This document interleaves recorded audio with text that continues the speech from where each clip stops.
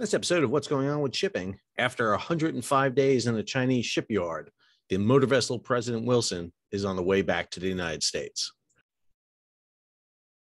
Hi, I'm your host, Sal Mercogliano. Welcome to this episode of What's Going On with Shipping. If you're new to the channel, take a moment, subscribe to the channel, hit the bell so you'll be alerted about new videos as they come out. So if you've been following this channel, you know that we are huge fans of Madeline Wolchko and the entire crew on board the motor vessel President Wilson.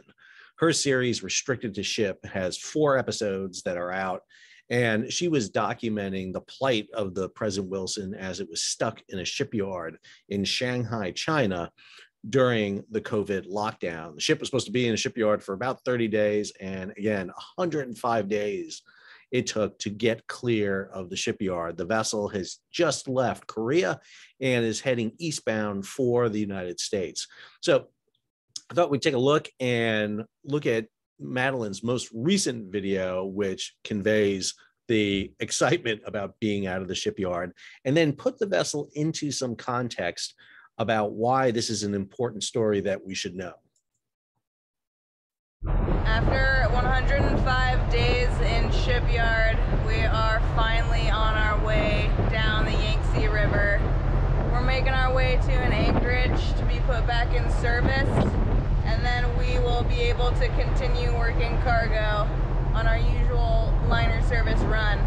This is just the next step in eventually getting this crew back home to the United States.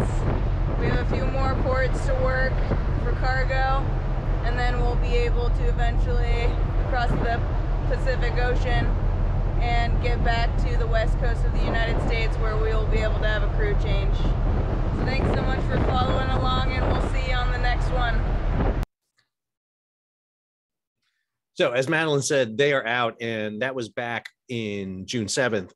Today, as of this point, mid-June, they have already left Shanghai. They had gone up to the port of Qingdao in northern China, loaded cargo both in Shanghai and Qingdao, and then to the port of Busan, Korea, where they have just departed. You can see the vessel is in the Tsushima Straits between Korea and Japan right now. And if we look at her past track, zoom out here, there she is in the Straits. She was in the port of Busan, a very busy port, as you can see. Ships loaded in there all the time. Really a big, huge service. The President Wilson as a vessel, and talk about her and the role she plays. So why is it important to know about Madeline and the President Wilson? And I'll say a couple of things about this. Number one, of course, go watch the whole 4 episodes, and I'm hoping she does a 5th one on the way back in to kind of wrap everything up. I'm really interested in knowing and what the crew is like once they're back out at sea again and back to normal and back on everyday watches. I'm going to send her a note to tell her that I hope she is capturing that. But President Wilson is one of 60 vessels that operates under something called the Maritime Security Program. This is part of the U.S. government's program to ensure that there is a U.S. flagged merchant marine operating in foreign service. This is the chart of the ships that are in the Maritime Security Program. This is a little dated chart. They need to update this. This is a 2019 chart. But right here, you'll see the President Wilson in here. She's one of 23 gearless container vessels. There's another 11 geared container vessels in there, some heavy lift ships, some roll-on, roll-off ships, and a couple of tankers. But these ships that are in the Maritime Security Program receive a stipend, about $5 million per year per ship. So the U.S. government pays part of the President Wilson to operate, and that's because the President Wilson and its 5 sister ships operate a key route, and that's this route right here. This is the route that operates between the United States and over to Japan, to Okinawa, to Korea, and to China. So military forces that are there, and also there are subsidiary routes that service Guam here in the area. And so APL, which was formerly the American President line, and I'll link over to this story right here on FreightWaves. They have a 2-part series on the history of APL, the American President's line.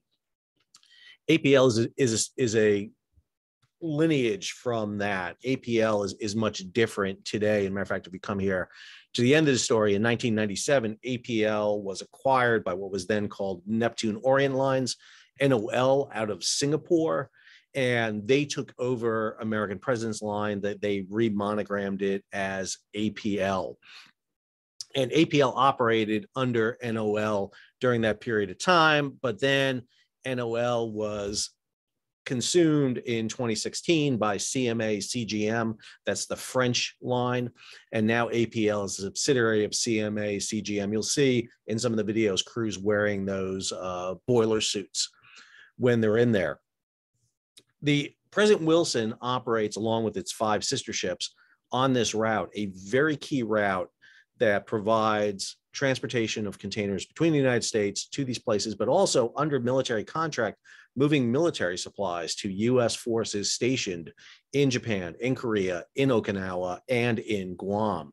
Really essential. And for literally a third of a year, one of those 6 vessels was out of service. This came on the heels of a ship, the President Eisenhower, that suffered a catastrophic engine room fire on board, lost power off Santa Barbara, did a video on that. Vessel lost power and narrowly came ashore, and it was in the shipyard in the United States for a prolonged period of time. And that raises an interesting question that we really should be asking from the story that Madeline has so well documented, is why was a U.S. flagship in a shipyard in Shanghai, China, and not in a shipyard in the United States? Now, there are some groups out there who make big hay of this when a U.S. flagship goes into a foreign shipyard, and they love to highlight this. Hello, Cato. They love to highlight this all the time. And understand, the reason that the President Wilson went into a Chinese shipyard is very simple and it's very basic. There aren't enough shipyard berths and capacity in the United States because we have let our maritime infrastructure decline. We have. Since the end of World War II, we've seen the decline of the U.S. Merchant Marine. If you don't believe me, watch that video right there, and you'll be able to see it. And this decline means that what shipyard space is available in the United States largely goes to the military, to the U.S. Navy, to the Military Sealift Command, to the Coast Guard, to the Army. Yes, the Army has boats. To the NOAA Corps. There's very few commercial berths that are available. And for a commercial ship that has a set shipyard period, 30 days, which is what President Wilson had, if they can't get into a commercial yard in the United States, they go overseas. Now, they have to pay a tax on that. They have to pay a 50% ad valorem tax on it. But that's the reason they go to China, because China is cheap. Why? Because China is state controlled. There's no profit for the shipyards. They don't have to make a profit. They are state controlled. And so understand, we subsidize part of the President Wilson, and a part of the taxpayer money we gave to APL, that $5 million, is being paid to that shipyard to do the work that we have allowed to denigrate in the United States, because we haven't invested in our ship capacity. We haven't invested in the Merchant Marine, haven't invested in our shipyards. We just haven't. And it's one of those big issues we see. And let me be clear, what President Wilson's crew and Madeline Walchuk and the entire crew had to go through was terrible. It demonstrates why it's really important to have shipyards in the United States so those ships can do repair work in the United States. Understand, a repair facility in the United States repairs not just commercial ships, but also military vessels. It gives us more capability, more ability. Right now, 93% of all the world's ships are built in 3 countries: Japan, Korea, and China. China's the largest. And they're in an arms race against each other to knock one out. And they're being very effective at that. And they use a lot of mechanisms to ensure that they overcome each other. And when people argue, well, we need to get out of this and let foreign shipping do it, understand the foreign shipping, again, I did a whole video on registries. There are 3 registries: Panama, Marshall Islands, Liberia. We are centralizing control of international shipping into these conglomerates. You heard the president talk about the 9 big container companies. Who are the 9 big container companies? One of them is CMA CGM, which has as its subsidiary APL. And all of this goes to the larger context of the ocean shipping. What Madeline showed you was some great insight at the deck plate level of what goes on board a ship and how American mariners find them. Right now, that ship is heading back to the United States. And if you look again at its service, it's going to be heading back here to Los Angeles. And the vessel has an ETA into Los Angeles. We're looking at June 26th right now getting in. Not sure if that's going to be the exact date it comes in, but that will be the end of the voyage for those mariners on board. Mariners in the United States sign on for a voyage. Usually you start in a port and you end in that same port. Those are your shipping articles. And in the case of the President Wilson, when they return to Los Angeles, they're ready to get off. You're going to see an entire ship's crew swap out. And let me be clear, unions, if you're watching this, you better have crews ready to go on board. You better have everybody ready to tag out everybody on that ship because they are getting off. There was a story today about a container ship leaving Jacksonville, Florida, where 3 of the crew jumped off the vessel and swam ashore. Not sure about the whole details about it yet. It's an interesting story. I saw it on Maritime Executive. But this crew wants to get off. And if you watch Madeline's video, you know they want to get off. They're ready to get off. It's a long time to be stuck on a ship, especially in a shipyard in China where they didn't have food, water, air conditioning at all times, power. I mean, that was pretty rough that they went through. If you can, link on over to Madeline's videos. Again, I'll have them up here in the show note. I'm up here in the link above, but also in the show notes down below. Please go over there, take a look at them. The 4 episodes that are out as of now are great. Again, hoping to see some more episodes coming from Madeline. So if you enjoyed this video, please take a moment, subscribe to the channel, hit the bell so you'll be alerted about new videos as they come out. Give it a thumbs up, leave a comment, share it across social media, and if you can, contribute to the Patreon page, help support the page so that I can keep bringing stories like this to you.